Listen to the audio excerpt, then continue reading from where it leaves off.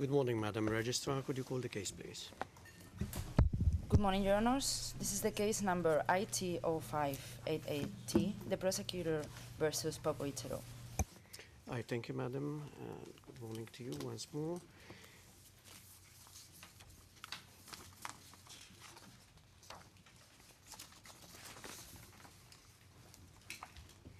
Mr. Popović, can you follow the proceedings in a language that you can understand? Well, Yes, I can. And good morning to you. Mr. Beara, well, can you Thank you. follow proceedings in your own language? Yes, I can. Mr. Nikolic, can you follow the proceedings in your own language? mogu. Yes, I can. Mr. Borovchanin, Nema prevoda. same question. Yes. Thank you. Mr. Miletic, Sad nema. same question. I'm not receiving interpretation. Mogu, samo nema prevoda. Yes, I can, but I'm not receiving interpretation. I'll repeat the same question to you. Are you receiving interpretation now? Sada da. Yes, I am. I thank you. And can you follow the proceedings in your own language, in other words? Ja razumijem engleski. Yes, I can. Thank you. Mr. Gvero, same question to you. Mogu. I can. I thank you. And Mr. Pandurović, Dobro jutro, časni sud. Good morning, Your Honor. Yes, I can. Thank you. I thank you all and good morning to you all. Appearances for the prosecution. Good morning, Mr. President, Your Honors. My name is Peter McCloskey. Together with me today is Madam Prosecutor Carla Del Ponte and the attorneys from the Srebrenica JEPA trial team, Julian Nichols, Nelson Thayer, and Lada Shulyan. Okay, I thank you, Mr. McCloskey, and good morning to you as well, Madame Del Ponte, and the rest of the team.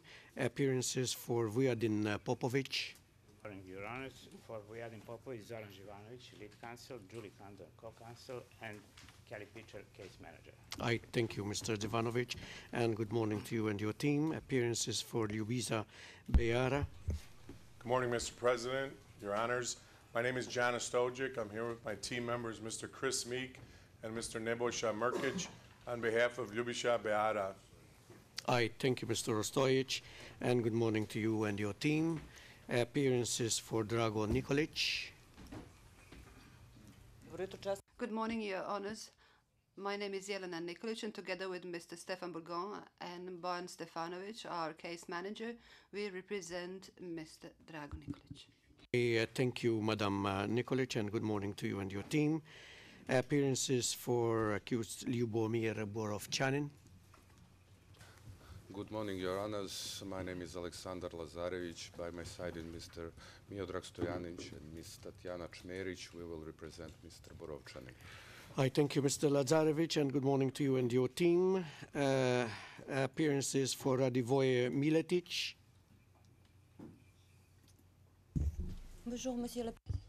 Good morning, Your Honors. I'm Natasha Fuvo-Ivanovic, and I represent Radivoje Miletic together with my assistant, Mr. Nikolic.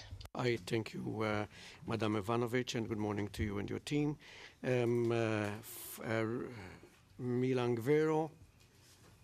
Your Honors, Dragan Krgović and Natalie Wagner for General Glero.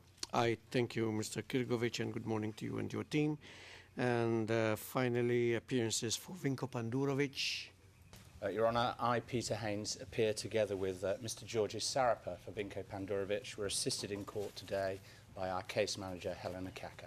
I thank you, and good morning to you and your team, Mr. Haynes.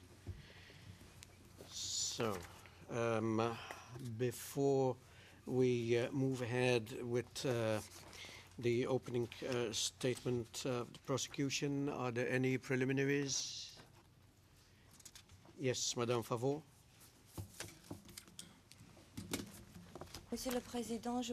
Your Honour, I would just like to draw your attention to the fact that the accused have not received the operative indictment, which was filed on the 4th of August 2006 in BCS. what about the other accused? In other words, is yours an exception, or does it apply to each and every one of the accused? Yeah, I see Mr. Kirgovic, Mr. Zivanovic, Mr. Ostojic, and Mr. Nikolic and Mr. Lazarevic. So, Madam Registrar, what's the problem? Why haven't they received a copy of the operative indictment in their own language? Yes, it's been translation process. I will find out and I will back to you. All right. Certainly. We'll work on it, Madame Favor and the other counsel, and we'll see to it that it is distributed without any undue delay. Any further preliminary matters? Yes, Mr. Bougon. Good morning, Mr. President. Good morning, judges. Mr. President, I would like at this time, and before we proceed with the opening statement of the prosecution, to present a oral joint motion for reconsideration of the decision issued by the trial chamber on Friday, the 18th of August, 2006. We are of the view, Mr. President, on behalf of all 7 accused in this trial, that this motion must be heard before we proceed with the prosecution's opening statement for a number of reasons, including the fact that the motion, of course, deals with all 7 accused in this case. Secondly, the motion concerns the proceedings as a whole, as well as the fairness of the proceedings. One moment, Mr. Bougon. If you're going to make submissions, we'll give you a time limit within which to make your submissions. We'll give equal time to the prosecution to reply, and we will hand down our oral decision soon after, as soon as practical. And then we can start. But if you're going to make submissions, you have 5 minutes. Thank you very much, Mr. President. I will get straight to the point. Your Honor, may I be heard? Yes, certainly. This matter has been decided on in a written decision, and we object, especially at this time, at this critical time, to any delay. If this matter, if you think it should be discussed in court, I would request that any discussion be made at the end of the trial day, and that we allow the prosecutor to make her statement, and that I begin my statement, and then we handle this later. But this matter has been dealt with. Yes, but there is there is an intimation that the joint defense teams would like to have the matter reconsidered. So let's hear what they have to say. You will be given every opportunity to reply, and then we'll hand down our decision soon after, or as soon as practical.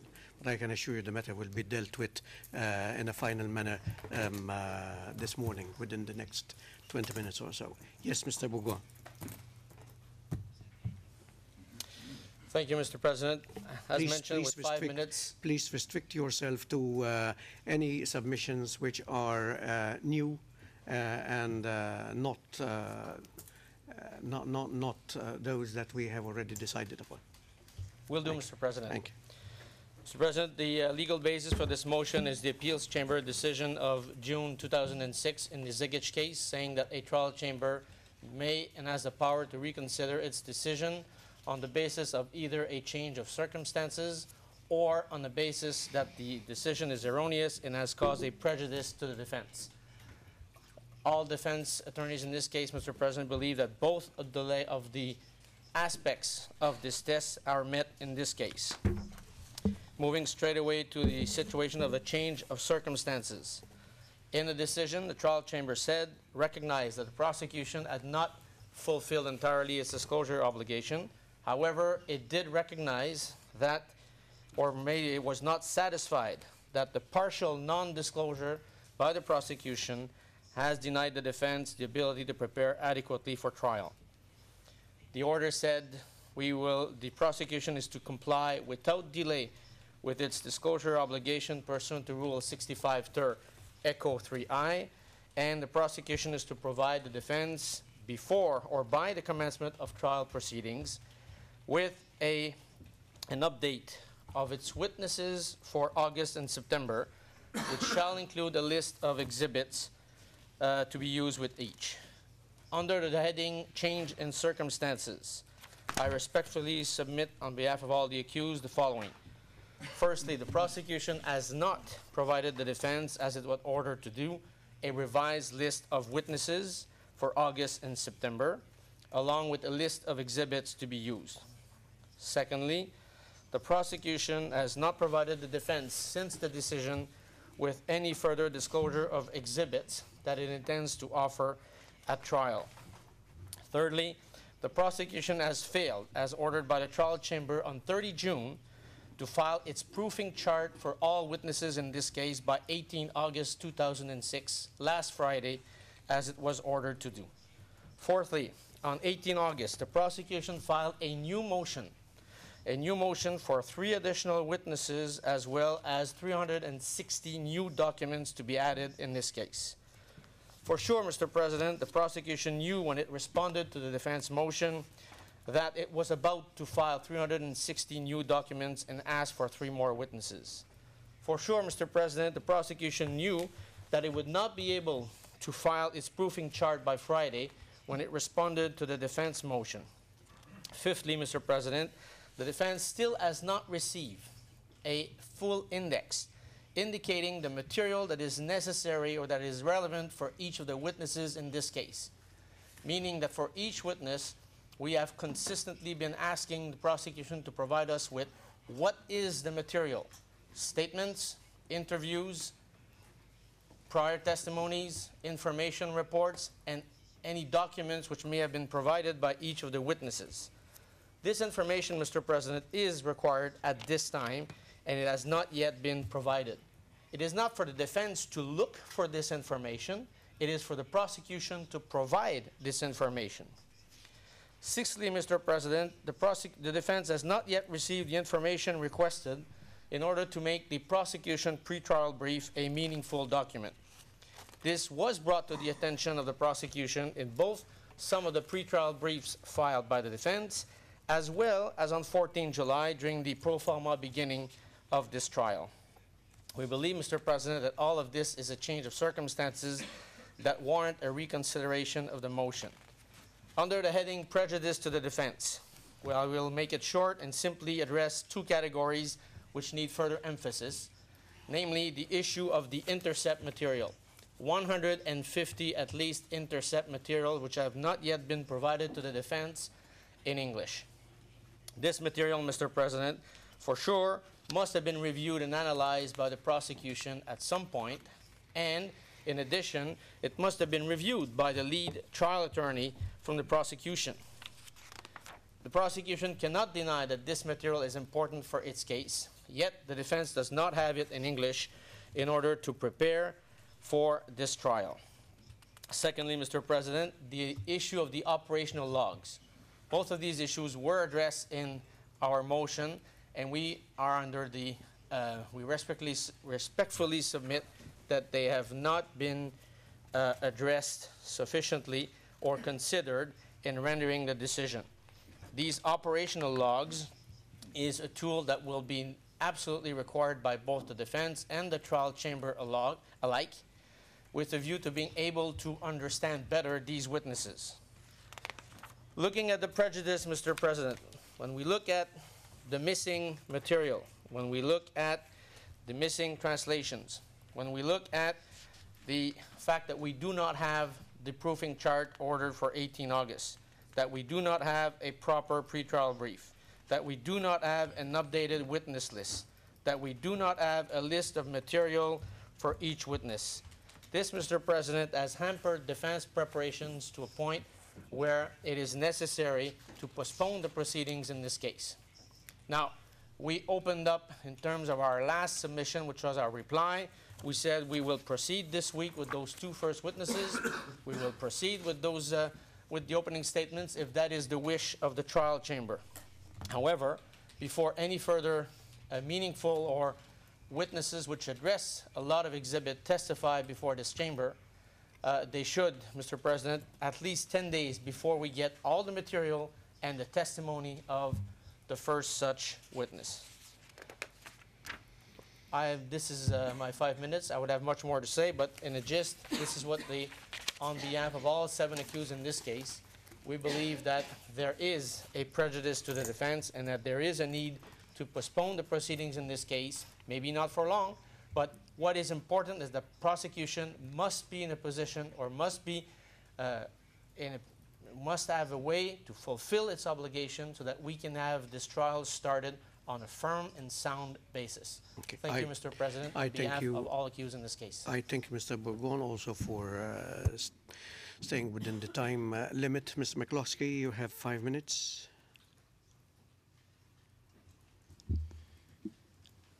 Mr. President, first of all, having this thrown at me like this, I've tried to keep track of what he's saying, but it's difficult because when he says that he hasn't received the proofing chart. The proofing chart has been filed. And so I don't know what the problem is, and I don't know what else is a problem that really is not in what he said, because the proofing chart is filed. The updated exhibit and witness list, we have a stack right here ready to give to them. I had thought it had been given electronically, so I'd asked my co-counsel not to pass it out right at the end of the hour. Apparently it's not been sent electronically, but we have it, so it's here.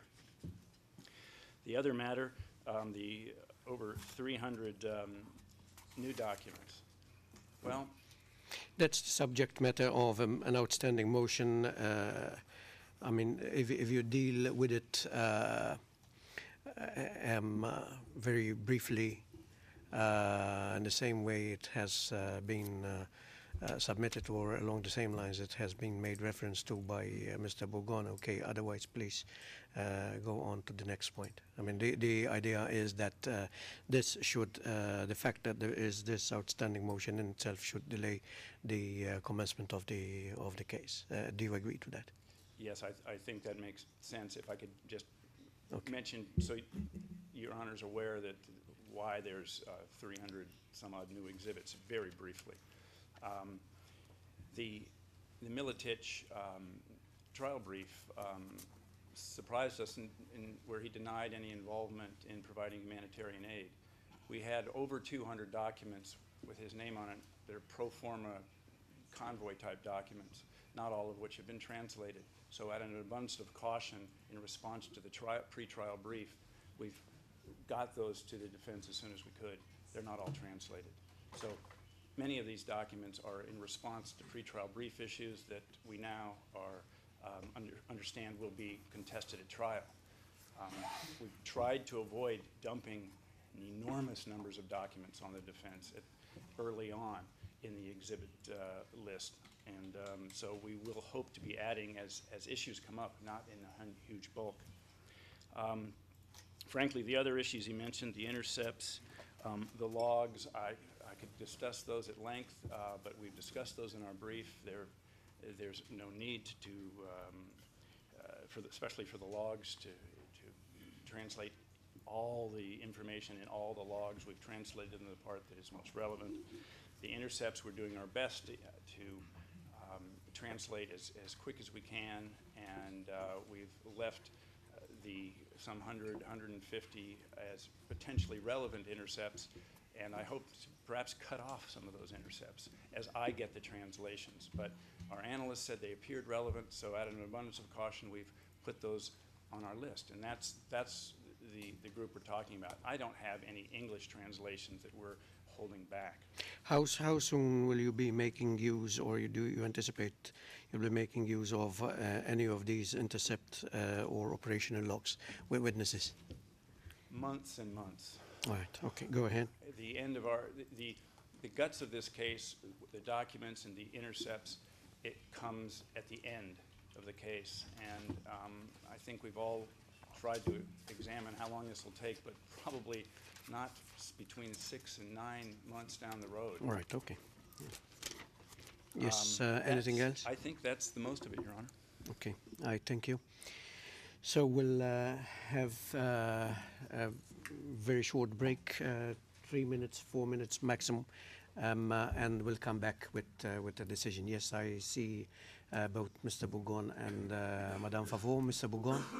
Mr. President, if I can have, please, with your permission, 1 minute to apply. Yes, go There ahead. has been no proofing chart file. The proofing chart, there is a proofing chart filed back in July, but there was one segment for 18th of August which has not been filed, unless it was filed after hours on Friday, but we even checked with court management this morning. It has not been filed.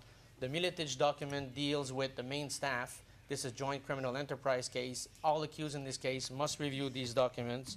All we hear from the prosecution is inadvertently, abundance of caution, 11th hour, avoiding dumping.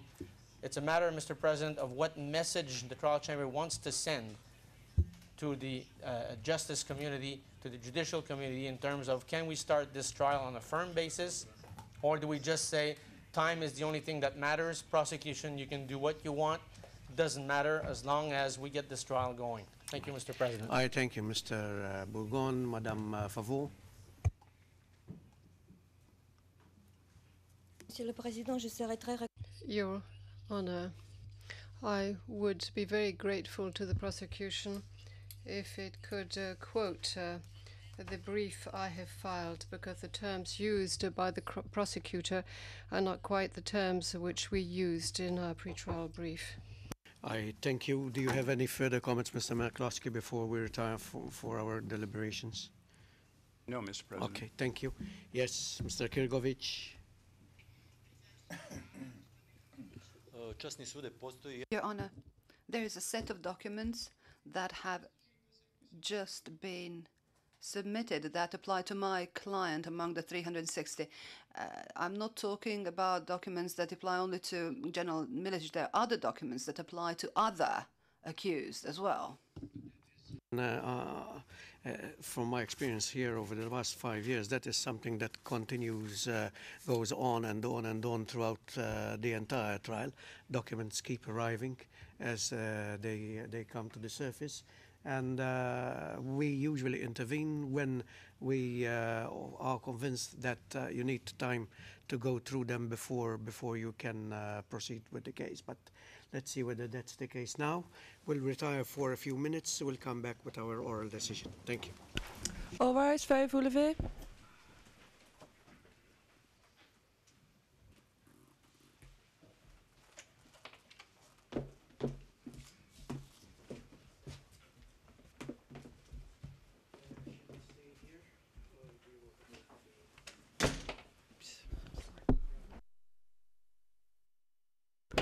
All right, veuillez vous lever.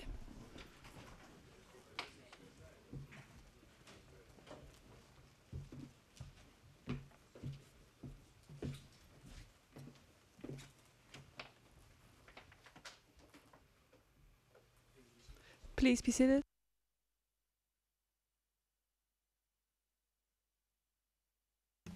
So.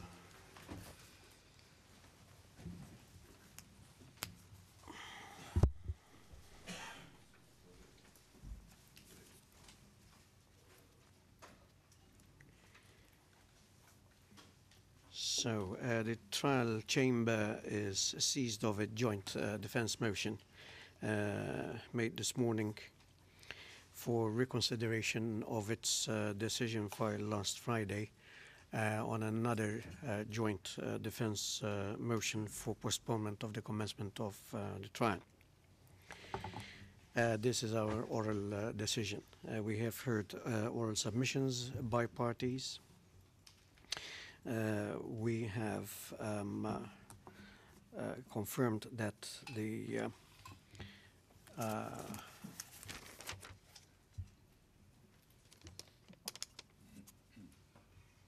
proofing chart that was expected to be filed by last Friday was indeed filed, although it seems it has not been distributed.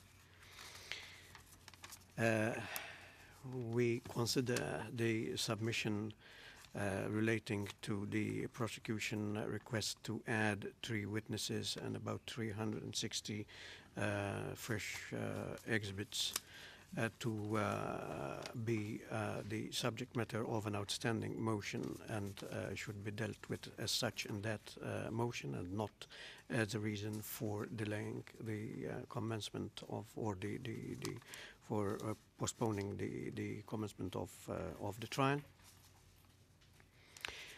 Equally, we have heard confirmation from the prosecution that the intercept material and operational logs will be made use of with witnesses at a much later stage in the proceedings.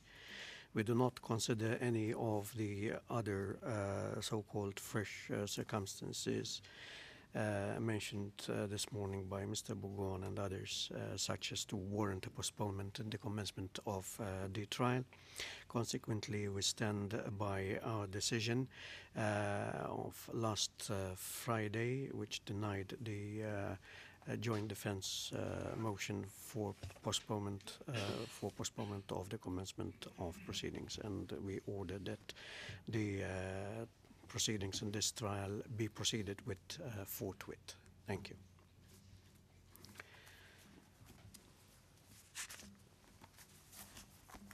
Any further preliminary matters? I hear none.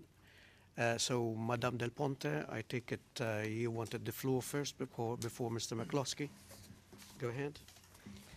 Yes, Your Honors, Mr. President. Yes, indeed, I would like to make a few brief opening remarks before Senior Trial Attorney Peter McCloskey addresses you.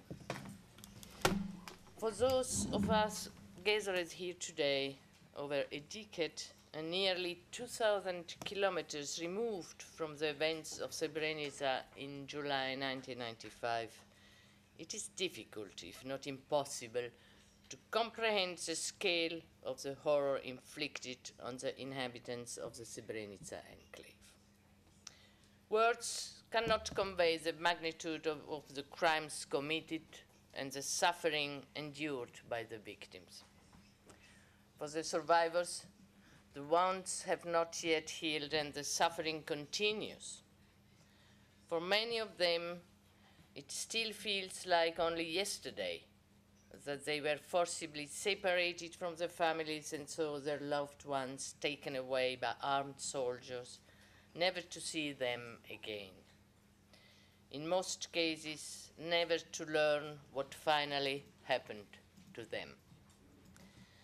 Before the war, Srebrenica was known mainly for the local mining industry and for its health spas. The town was not particularly well known outside of the former Yugoslavia. In 1991, the population was approximately 75% Muslim. Now, the name of Srebrenica is infamous. Srebrenica is invariably associated with the most heinous of crimes: forcible transfer, mass murder, and genocide. It is beyond reasonable dispute that genocide and other crimes against humanity were committed in Srebrenica in July 1995. These terrible facts have been proven in other trials held before this tribunal. The facts of the forcible transfer of the population and the mass executions have also been painstakingly established by investigations and reports of the United Nations Human Rights Organization and governments. As just one example, let me read you a portion of the concluding paragraph of the 15 November 1999 report of the Secretary General pursuant to General Assembly Resolution 5335. The fall of Srebrenica, and I quote, "The body of this report sets out in meticulous, systematic, exhaustive, and ultimately harrowing detail the descent of Srebrenica into a horror without parallel in the history of Europe since the Second World War.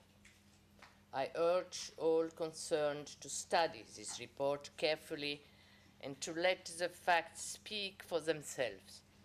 the men who have been charged with these crimes against humanity reminded the world, and in particular the United Nations, that evil exists in the world, unquote.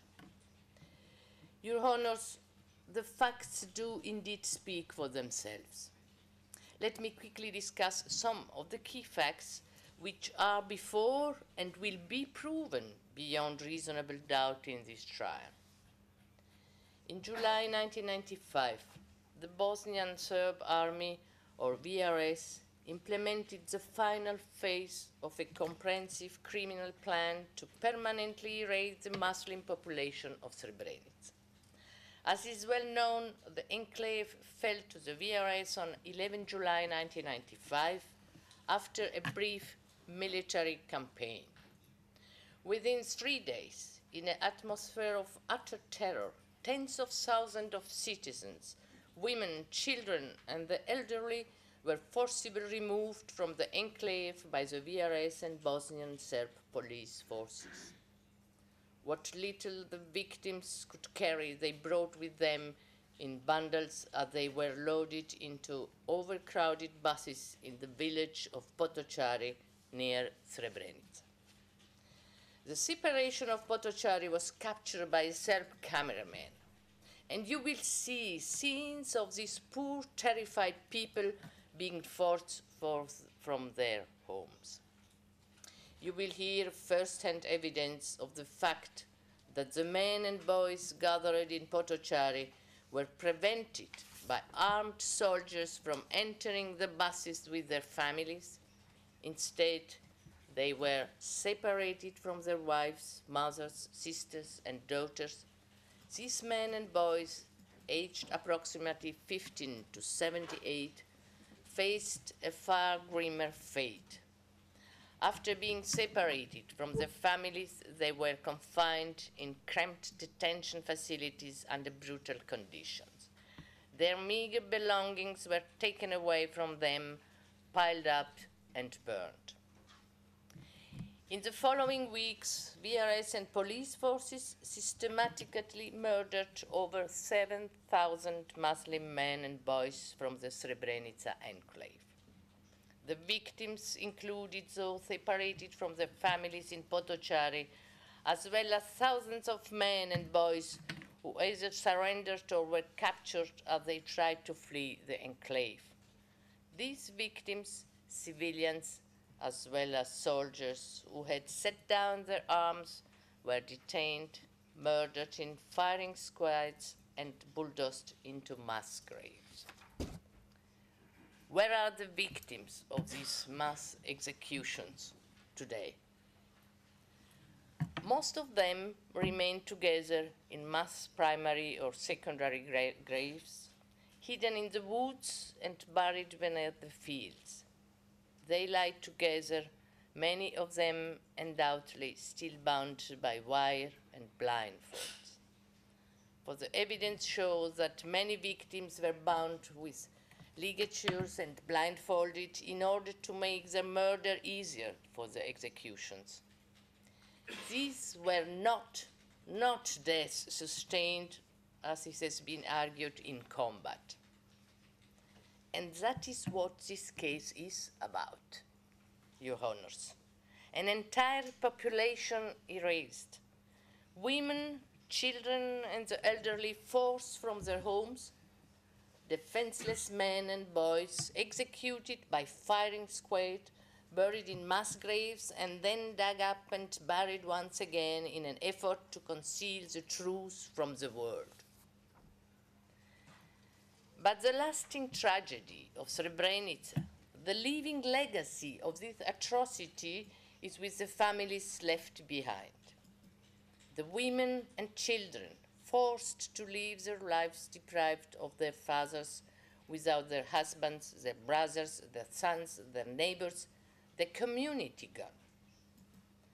The continuing impact of these crimes on the Muslim population of Srebrenica was evident most recently at the ceremony last month in Potočari commemorating the 11th anniversary of the fall of Srebrenica. Thousands of mourners, mainly women, gathered there for the burial of still more victims at the memorial center. At the ceremony, over 500 more victims of genocide were buried.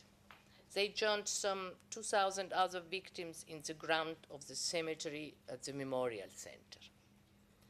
However, all too many victims still await a proper burial. To date, over 3,000 victims have been exhumed by the Office of the Prosecutor and the international community. They are stored anonymously in morgues, bearing tags, waiting for identification that in many cases may never be realized.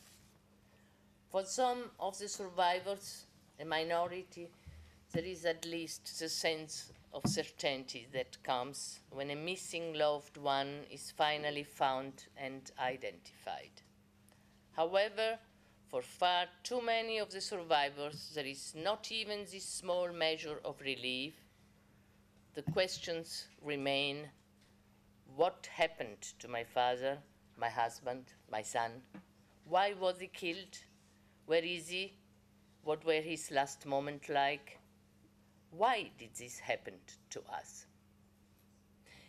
Let me read you something said by one survivor, witness DD, in previous Srebrenica trial about the loss of a child and how she still felt the pain years after he was taken from her in Popović, and he remains among the missing.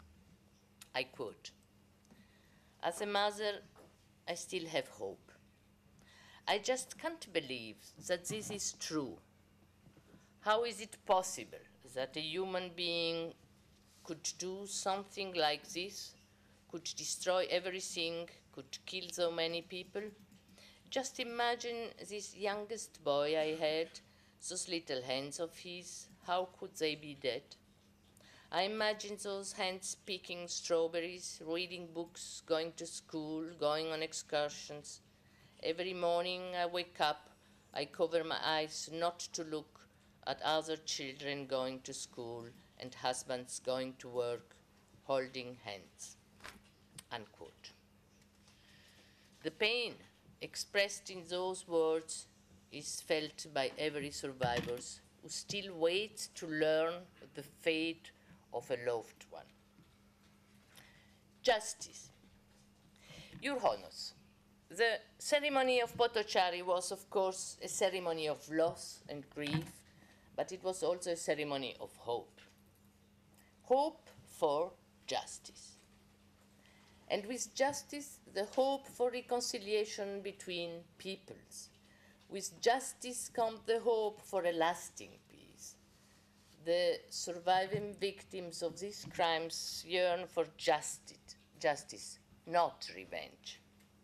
There is a passage which the Grand Mufti of Bosnia and Herzegovina, Mustafa Efendija Čerić, often states in his prayers and appeals to people to remember the crimes of Srebrenica and pray that they shall never be perpetrated again against any people.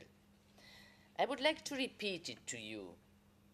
Revenge is not a Bosnian tradition. Revenge is not a Bosnian measure. The truth is our belief, and justice is our destiny. This trial is the next phase in bringing to justice those men most responsible for all of the crimes against humanity committed in Srebrenica and Jepa. There have been other trials concerned with the crimes in Srebrenica. These trials have exposed the truth and punished some of the guilty, but all of those individuals most responsible for this genocide, and indeed the other crimes committed in Srebrenica, have not yet been brought to justice. This trial is an important step towards that goal. These 7 accused, Your Honors, officers serving below Ratko Mladic and Ratko Tolimir, are among those most responsible for the terrible crimes committed in Srebrenica, as set forth in the indictment. The crimes that are the subject of this indictment in this case were committed with brutality, boldness, and impunity in equal measure. The separation of the women and children from the men and boys in Potočari and their forcible expulsion while the men and boys were detained, awaiting execution, took place in front of rolling television cameras. It was broadcast around the world as the crimes occurred.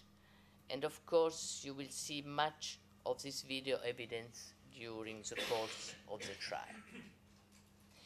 It is right to recall, as we start this trial, that the ICTY was created in the face of continued and serious violation of international humanitarian law in the former Yugoslavia. This judicial institution is a product of one of the most important measures taken by the Security Council, acting for all member states of the United Nations to restore and maintain international peace and security. That is our collective mission, our responsibility and our contribution to peace and security, to bring to justice those individuals responsible for the most serious crimes known to humanity. The crimes that are the subject of this trial, genocide, the crimes against humanity, and violations of the laws or customs of war as set forth in the indictment, and indeed all the crimes within the jurisdiction of the tribunals are crimes of such a magnitude that they endure us all. These crimes are offenses against the victims and all of humankind because they are of a scale that offend our deepest principle of human rights and human dignity.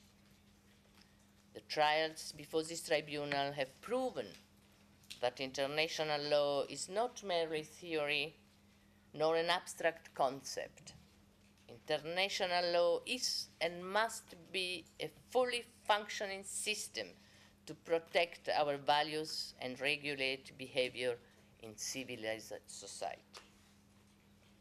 To achieve this goal, crime which shocks the consciousness of humanity, crimes against us all cannot be permitted to go unpunished. I bring these accused before your honors to face the charges against them. I do so on behalf of the international community and in the name of all the member states of the United Nations. And as with all accused in this tribunal, they are brought before you to be tried for their individual criminal responsibility. No state, no nationality, no organization is on trial for these crimes.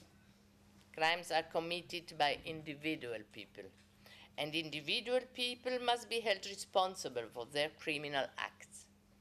There is no such thing as collective guilt before this tribunal. The case against these accused will be difficult and will take time. The very number of accused in this case will invariably result in challenges for the prosecution, your honors, and the defense. However, I know that each of the accused will receive a fair trial in accordance with the highest standard of international justice. There can be no justice without the utmost respect for the rights of the accused. And I'm certain that this trial will reflect the absolute commitment of the Office of the Prosecutor to upholding the rights of the accused, as well as those of the victims and witnesses. As I said earlier, the surviving victims of the Srebrenica crimes yearned for justice, not vengeance. They look towards this tribunal to provide justice, to prove the truth of what happened to them, and to convict the guilty. This trial is an important step towards and a cause for hope. However, at the commencement of this trial, we must also acknowledge with regret that the effort to bring to justice the most responsible for the terrible crimes in the former Yugoslavia, including the darkest chapter, the genocide in Srebrenica, is incomplete. And fortunately, two men who should be sitting as accused before your honors right now in this courtroom are still at large. I refer, of course, to Ratko Mladic and Zdravko Tolimir.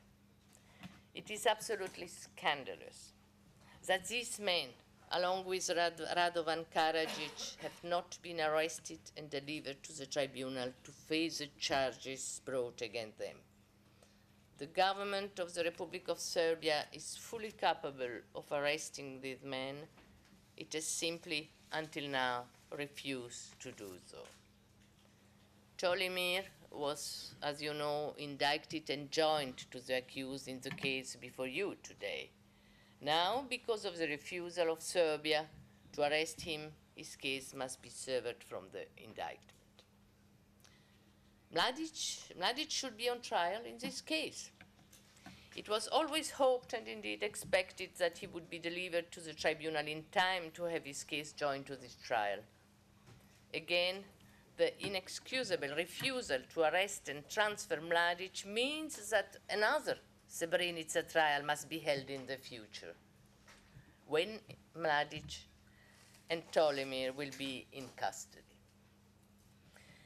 And make no mistake, he, Mladic, Tolimir, Karadzic, and all the remaining fugitives will be arrested. They will be brought to The Hague and they will be tried to the crimes.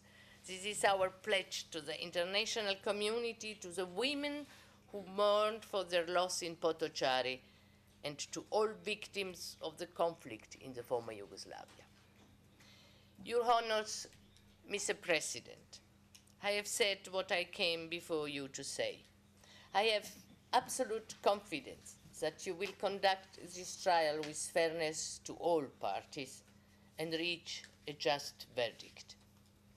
With your authorization, I give the floor now to Senior Trial Attorney Peter McCloskey. Thank you, Mr. President. I thank you, Madam Del Ponte, Mr. McCloskey. We'll have a break at 10:30.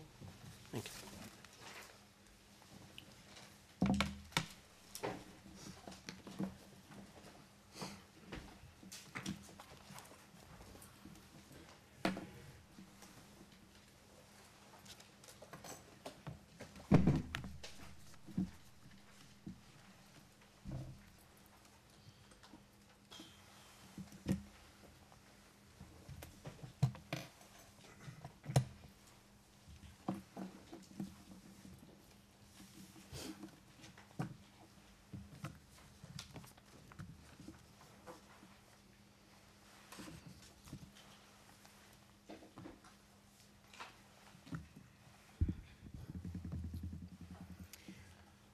Mr. President, Your Honors, it's a great honor and a privilege to be here before you today to give you my opening statement. In 1992, Karadzic and Mladic had a plan for an ethnically pure Bosnian state. For over 3 years, their plan was brutally executed on a massive scale by intimidation, terror. Excuse me, if I could ask the discussion.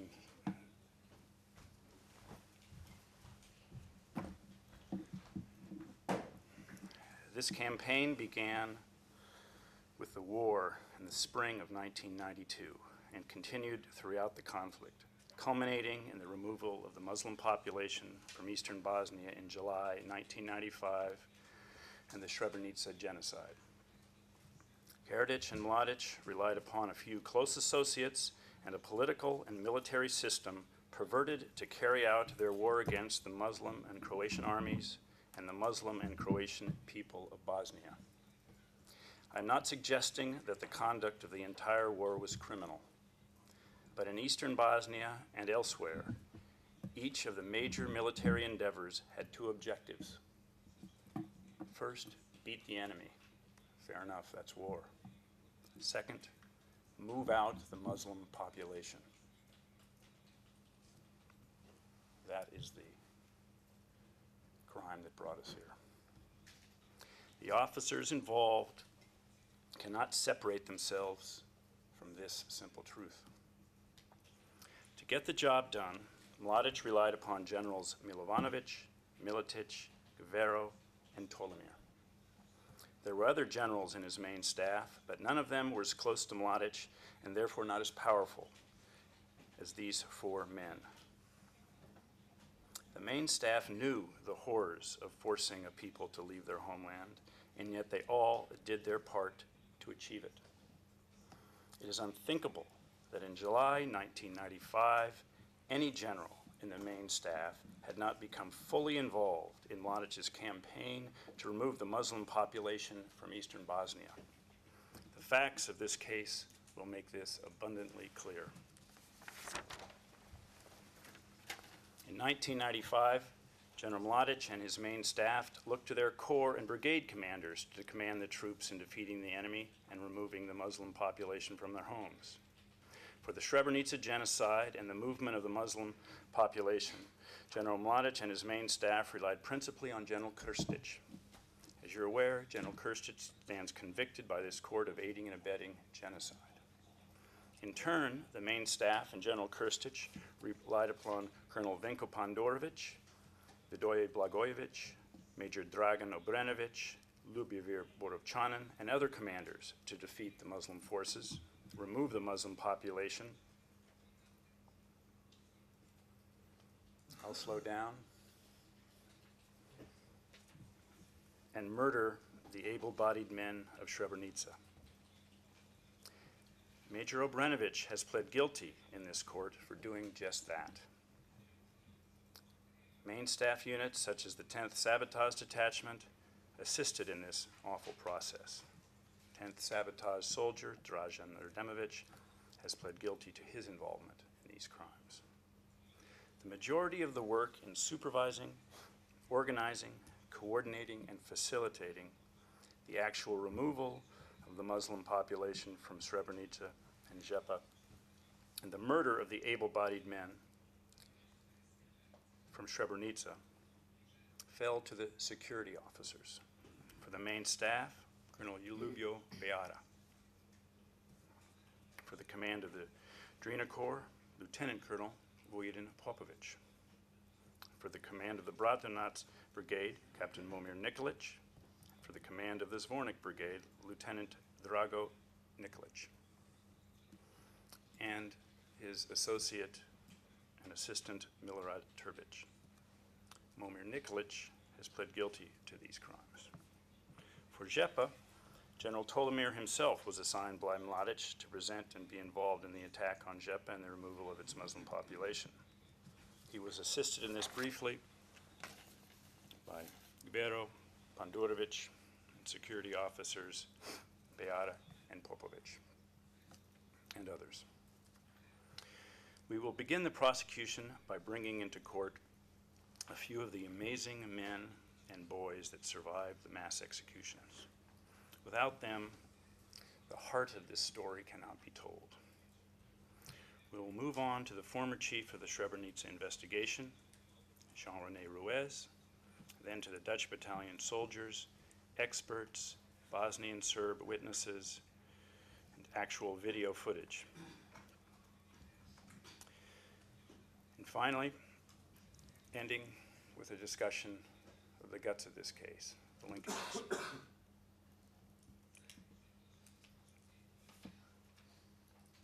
None of us will be left untouched by this trial. It will likely be the most important case we will ever try. But the focus of the prosecution will not be the events and the crime base. These crimes are etched into the terrible history of the Bosnian War. The crimes have never been in serious dispute. We will therefore focus this case on the evidence linking these accused to these crimes. The linkage evidence will come largely from three main sources. The first being documents. Most criminal orders in wartime are given orally, and most of the important relevant military and MOOP documents have been destroyed or hidden. However, there are some crucial VRS and MOOP documents that will help expose this crime and each of the accused in this courtroom. Number 2, intercepts. You will also see the text of radio intercepts taken down by the Muslim army as they eavesdropped on the VRS and MOOP conversations. You will hear all about the process used by the BIH Army, and I am confident you'll find this evidence reliable and credible. And they should form an important part of your judgment. Now, you will not be hearing audio of these conversations. Audio does not exist for the vast majority of them. What you will see are transcripts, and you'll hear about the process where the Muslim operators listened carefully to conversations, and when they heard a conversation, they started taping it. And they would usually get it right in the beginning. They would tape several conversations like this, go to a side room, and carefully transcribe that tape and listen to it over and over again until they had the transcription written down. Then that would be saved in handwritten notebooks and then sent out over their intelligence email network and saved in transcripts. And the tapes were used over and over again. They didn't have enough tapes. This will be evidence that will be very important for this case. And of course, testimony. Now, some over 10 years after these events, there's many more people, many more Serbs that are willing to talk about the events. And many of the VRS and MOOP witnesses will directly implicate one or more of the accused of the crime. As you see at the end of our witness list, long lists of VRS and MOOP people. Each of these are on that list because they go to the acts or conduct of the accused. But a word of caution here. Many of these witnesses will be adverse witnesses. Many of these witnesses will not be telling you the full truth. Many of the witnesses will go back and forth. However, with your knowledge of the case and your experience, I'm confident that you will be able to glean the truth from these witnesses. And in fact, even in lies, you can find the truth. Let me give you one example. You'll be hearing from one MOOP supervisor under the command of Mr. Borovchinin. He will acknowledge that he was in Popović. He will acknowledge he was under the command of Borovchinin. He will lay out the command structure and largely the locations of where his troops were situated. This is extremely valuable information for all of us. Yet at the same time, he will largely look at you from this chair and say that he never saw anybody separated in Popović, even though he was there for 2 days. Now, I think there is something to be had from this witness, even though he's a bold-faced liar, and I think we gleaned something from his bold-faced lie. Why? Can't he tell about the separations? Simply, it was a crime.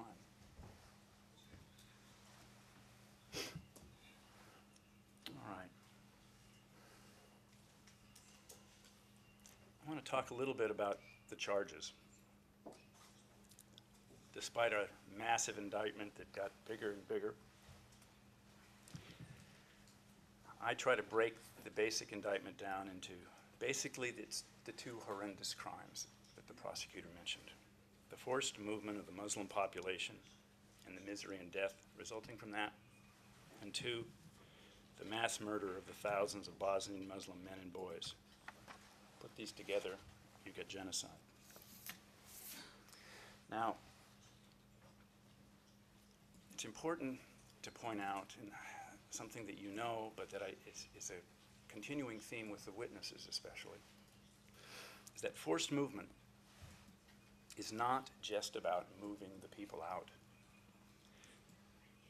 That when done with the knowledge that this is the eventual aim, It involves 1, strangling the enclaves by limiting the crucial supplies. 2, terrorizing the civilian population by sniping and shelling. 3, attacking the civilian population during the assault on the enclaves. And 4, moving them out on buses and trucks, or scaring them out by foot, boat, and as you'll see, wheelbarrows attached to logs.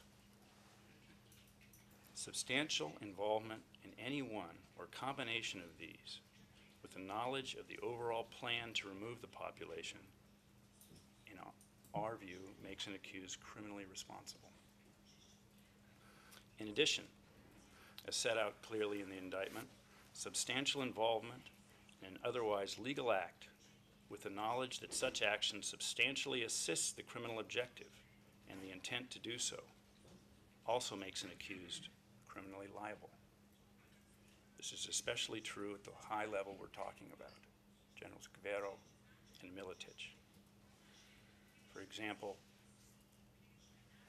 when Guerrero and Milicic, as part of the overall plan to remove the Muslim population, take part in defeating UNPROFOR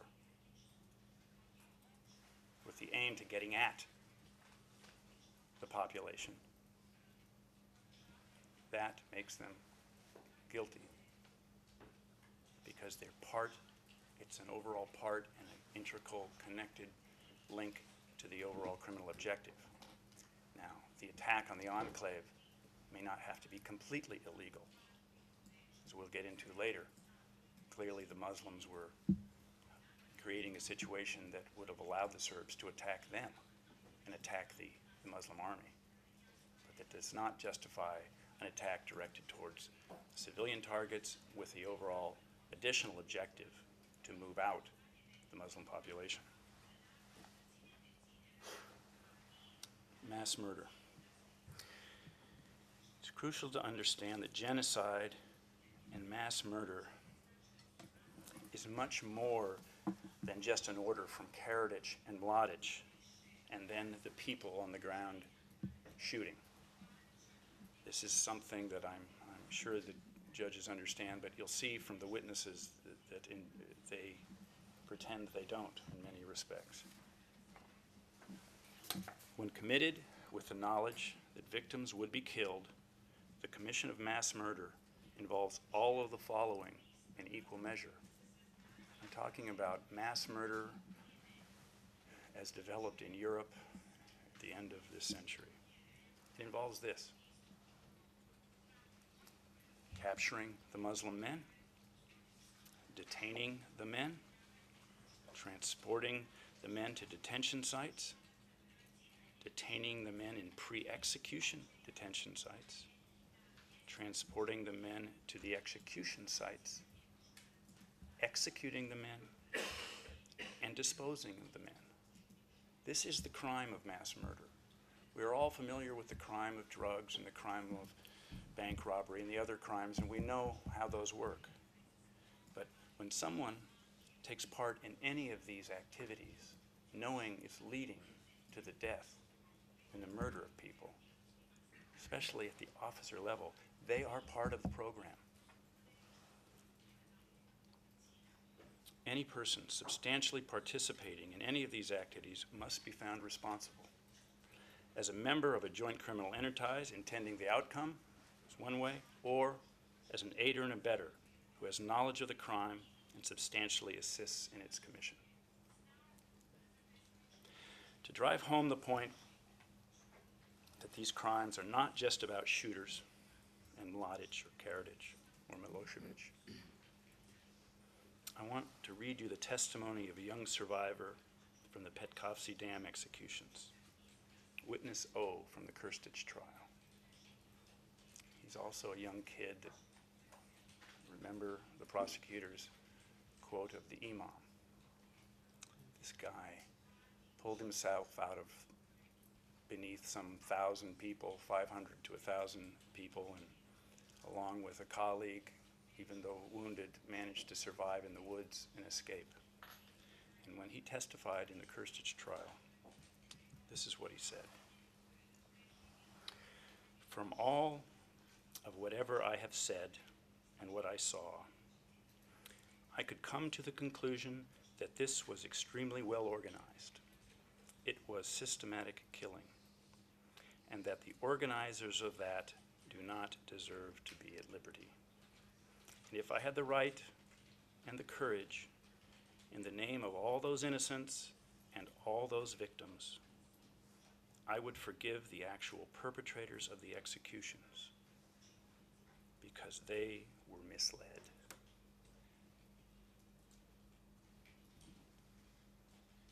Witness O's organizers. They're in court today with us. That's the focus of this tribunal. That's the focus of this case.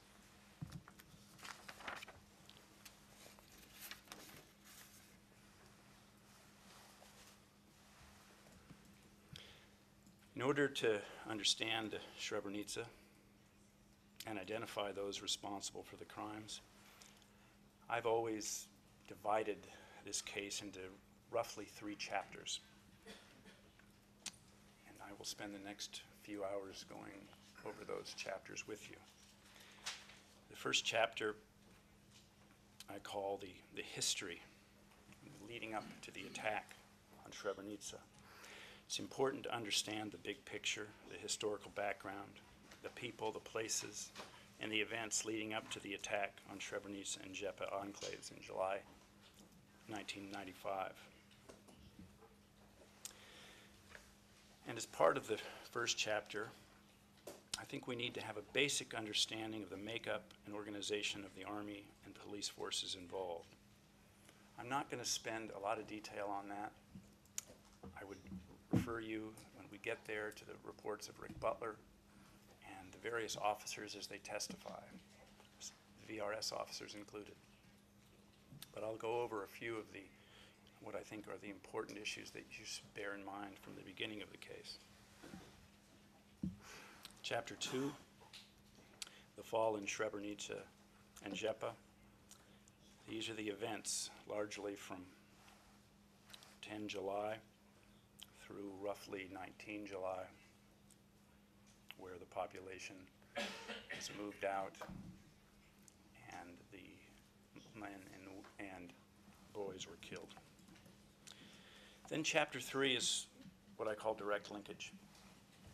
And in that chapter I will take documents and intercepts and some discussion of witnesses, but not many, and discuss each of the accused and show you those documents that, when they finally do come into this case, will point at each of the accused and implicate the accused in a significant way. And I'll go over those with you at the end of my opening statement.